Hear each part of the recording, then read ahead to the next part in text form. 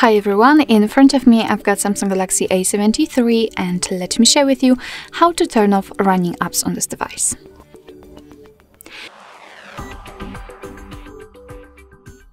So basically, first of all, we have to enter the recents, and depending on what kind of navigation type you've got set, you can do it differently. If you've got the 3 buttons navigation, then just tap on the button which I believe have the 3 birds icon or the square icon, and then you will be simply transferred to the recents.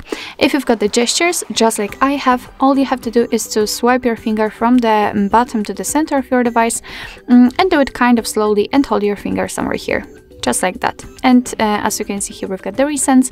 And basically all you have to do in order to, for example, close only one of those apps is to find it and swipe it up just like that.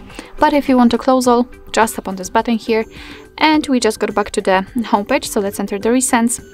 And here we've got no recently used apps, which simply means that we just successfully closed all of them. So basically that's all. This is how to turn off running apps in your Samsung Galaxy A73.